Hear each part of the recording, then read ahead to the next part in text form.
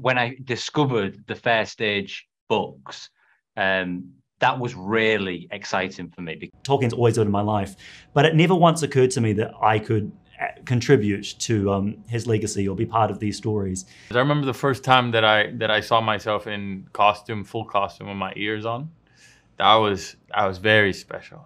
The number of times I wore a bathrobe and said, "Thou shalt not pass." This is the best job ever.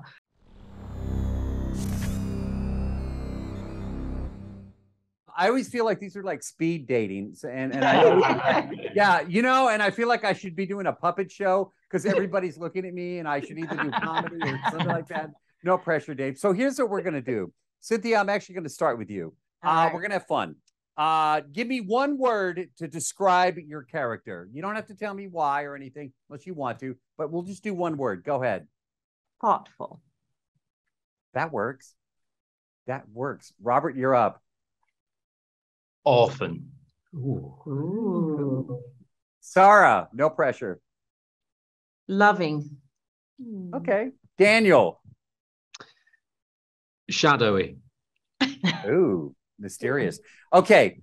This is one question, and I love this room, okay? I feel a connection in this room. So there's one question that I wanted to ask everybody. Well, I was only going to use it for one room, and this is the room. You all get this question. This is it. You this said is that it. No. Go on YouTube. I'm not asking anybody else. This because I feel the energy. Did anyone, and it doesn't need to be you, either one of you four, but it could be anyone. Did anyone, and it's not in the script, probably. I don't know. I haven't seen the entire series. They only gave us 2 episodes.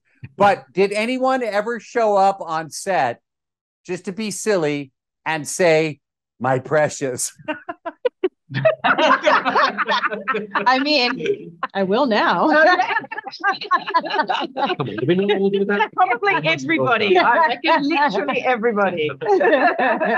Oh, so that's a real thing. So Everybody, Robert, you're really grinning and you're being shy about this. Robert, actually, I have a feeling if anybody did it, it would have been Robert. I was trying to think, but I don't think I did. Well, You've planted a seed now. Yeah, you've planted a seed. and I better not see that any other interviews rest of the day. All right, Robert, I'm going to stick with you. I'm going to go down the line, and this will be my speed dating session with you all. I want to know what your wow moment was when you were on set. Was it in costume? Was it the fact when you were cast? You know, it is Lord of the Rings. Tell me what your wow moment was. I think it's a myriad of wows, to be honest. You know, there is no singular wow. As you're asking the question, I was like, in my mind, I was thinking about when I got the role and when, you know, I got there and the set and then the years and then, you know, and the books and the material. Like, I guess I'd go there. Actually, I've arrived on it.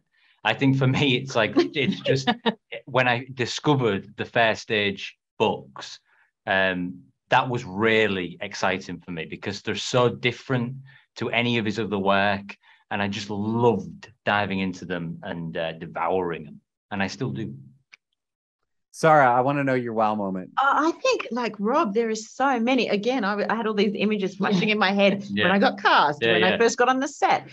Last week at Comic-Con, 2 weeks ago at Comic-Con. But I do remember, I was just thinking, there was one moment where we were all, it was really, really late at night. It was like 3 a.m.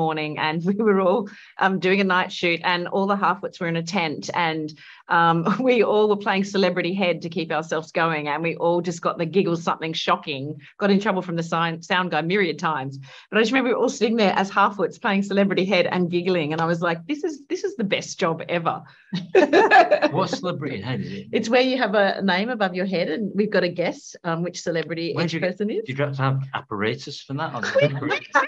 We're ingenious. We worked it out on the spot. Yeah. You know what? You can also do it on your phone if I'm not mistaken. I think. Yeah. We were half. We didn't have phones. Yeah, no phones. No phones oh my gosh, I love you all. In fact, let's just all go and play it right now. All right, Cynthia, I want to know your wow moment because this is really cool. I mean, many wow moments, as they said. Wow moment, you know, getting cast. Wow moment, my first day of filming. Wow moment, first time stepping onto the Numenor set. But a new wow moment that I'm remembering, because there are many to sort of sift through, but the first time I sort of saw my complete costume of armor because as Queen Regent, I had the expectation I'm going to have flowing gowns and robes and encrusted jewels. And of course, that also was wow. But I have this golden armor, and because it is Númenorian, there's a sort of a fish scale motif, and I had all the armor on and this incredible helmet, and this was all conceived by Kate Hawley, our amazing costume designer. And I just thought, oh my God, wow. Wow. A queen in golden armor, like wow. So yeah, many wow moments, but that was one that I just remembered. All right, Daniel, you're going to take us home right now, my friend. When I saw that exact image plastered on a San Diego. Yeah. Yes. Rather, Yes. just unbelievable. It was incredible. Yeah, I think for me, actually, the biggest wow, the sort of culmination wow, was when we all got to sit down together and watch the first 3 episodes, and seeing storylines that, because we weren't able to watch, each other film, and we didn't necessarily always interact with each other. And so to see everybody's work was extraordinary. I thought I was so, you said this, Rob, at one point about being able to get lost in the show. And I sort of relaxed. I watched it and I was really moved and excited by and engaged in and sort of immersed in the world by everybody's performance. So, and the way the show finished, up looking was like nothing I've ever seen before. So yeah, incredible. Hello, everybody. Hey. Ismael, we talked at Miss Bala. So good to see you again. A while ago, man. How you doing? Yeah. Hey, actually, I'm going to start with you then. Let's all right? go for it. I want to know when this got real for you. Was it when you were cast? Was it a table read? Was it showing up on the set? Was it in costume? When did this get real for you? Wow, it's a 7-part question, man. The hell? No, you took me in a little bit of a journey, because each time I had like a quick memory of all of them. I think, they're different moments. They're different moments. I remember the first time that I saw myself in costume, full costume, with my ears on. That was very special, because I came to this. Yes, wanting to be part of Lord of the Rings and the lore and everything else, but I came to it in an emotional way. I was a very big fan of the movie franchise, and a lot of respect for it, and I felt very represented spiritually and intellectually, but not in image. There was no one that looked like me when I was a child, and that was very present. So I traversed through life and had this dream of becoming an elf.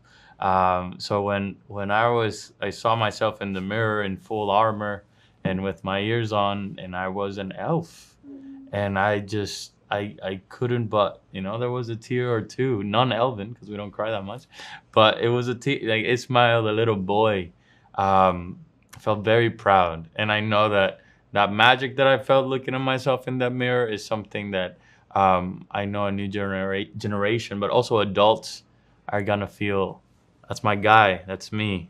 Now I exist in this world, Dude, you literally just are giving me chills right now. In fact, I love that so much that I want to go down the line then. Markella, I'm going to go next to you. Okay. I want to know when this got real. I love this question, and I didn't think we'd go so deep, and I love this. So I want to hear everybody's story. Markella, when did this get real for you? When did it get real for me? I think I always keep coming back to this, because so occasionally the showrunners and the actors would so generously allow us to visit sets, and we'd kind of go and see some scenes and then kind of hide in the corners. And I remember going to visit Charlie Vickers and Mordred Clark, and at a scene that they were doing on the raft, and it was so incredible to see them in their costumes. These people that we would hang out with outside off set, and to be able to see them get on a raft to get to the actual raft that they were filming on, and just how the crew like kind of in large amounts of water, just swimming around with cameras and touching, Mordred up. And it was just, it was such an incredible experience to be able to see how it really does take a village, and the crew really, you see the work of the crew on your screens, really, to kind of the the detail and the specificity with which they've created the sets and the costumes. And so that for me, it was just quite a surreal moment to go, wow, this is the result of so many people's hard work and passion for bringing some of Tolkien's lore to life. It was quite amazing. Emma, you're up next. I want to hear your wow moment. Like, when did this get real? I've been saying something different, but I just had this memory that popped into my head as Markella was talking. I remember when I first got to New Zealand, they had been shooting for months, and I was in an office and someone showed me an iPad, and there was a dwarf on screen and 2 elves having a dinner. And I was like, oh, this is so beautiful. Who's that? And I pointed at the dwarf, and Patrick McKay said, that's Owain. Really? Yes, I didn't even recognize him. And then he's like, do you want to go see this in person? It's happening right now. This is a live shot of that. And then we walked across a parking lot and walked into a forest where this was all happening. And it was like 2D became 3D. And I was like, I remember that day, actually. I remember you. I was terrified. Yeah. So Owain, is your big wow moment when she pointed to the... No, I'm just kidding. Yeah. I want to know when it got real for you, Owain. For me, the kind of the moment of realizing what I was in was when Rob was down in old Khazad-dûm, stood in the middle, very tall on a box, and about 50 dwarves were around him, and he was just doing a change of lens or something. And I was just sat waiting for this to happen, and I was looking over at my friend. I just saw this tall elf with a load of dwarves around it in Khazad-dûm with loads of rocks and this incredible set, and I just went, oh my God, I'm in Lord of the Rings. And that was the moment where the realization that I was in this, world. We're going to talk Lord of the Rings, and I just have a feeling that this is going to be all fun questions, okay? And I'm going to start with you, Leon. Mm-hmm. How much of a dream role is this for you? Did you ever dress up? We all did this as kids, as characters from Lord of the Rings, but now you're in this, okay? So I want to know, did you ever do that as a kid, maybe growing up, and how much of a dream role this is for you? So I grew up in Wellington. So Peter Jackson was making his first trilogy when I was in primary school. He was making the second when I was at drama school. It's just always been part of being a Wellingtonian. And my mum was a huge fan of the books right from as long as I can remember. Tolkien's always been in my life. But it never once occurred to me that I could contribute to his legacy or be part of these stories. And then when this character came along, for better or worse, I saw a place I could fit. So it is an honor to be part of this, no question. Trystan, same. I saw you smiling, by the way, when I asked that question. So I want to know. I want to know what your answer is. I don't know where my mind goes. Do you know? Hey, that's who did you dress too. up as when you were younger and stuff? No, it's just sorry. What was the question again? Well, the question was, okay, all right. How many times have you said "my precious"? I'm just kidding. Trystan, all right. How much of a dream role is this for you? Did you ever dress as a character? Maybe just back in the day, we all kind of wanted to be. I did, yeah. I didn't dress as anybody from Lord of the Rings. I mean, maybe Lionel from Thundercats. I used to put my wellies on in my pants with a sword of omens. He-Man or something like that. Yeah, absolutely. Sorry, that's why I was laughing. Like, oh God, I hope he doesn't ask me that question. And you did. You asked it. It is a dream role. It's a dream come true for me. It's a fantastic part. It's a fantastic show. The books are incredible. The world that Tolkien has created is incredible. So for me, this really is living the dream. Ben, same question for you. How much of a dream role is this for you to be part of this legacy? We all agree, these stories just have been around forever and they just continue to entertain us. And I've seen, they only let us see a couple of episodes before today. And from what I've seen, it just looks massive on the screen. What a production. So how much of a dream is this for you, Ben?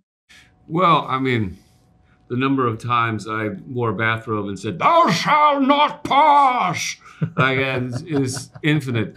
But also, when I was younger, my brother my older brother gave me The Hobbit. It was like the first big boy book I ever had, and it was gifted from my older brother who loved Tolkien, and that was a kind of turning point in my childhood. And so for me, it has that kind of familial connection. Like and like you say, it is epic. The amount of the scale of it, yes, but also the amount of work that has gone into it. This army of craftspeople and artists that they've assembled to create our worlds and our wardrobe and to bring it to life is really humbling. All right, gentlemen, thanks for your time. Again, congratulations. This was a lot of fun and it looks amazing. This series just looks everything that you want it to be. So be proud. Well, thank you. Thanks for supporting it. Thank you.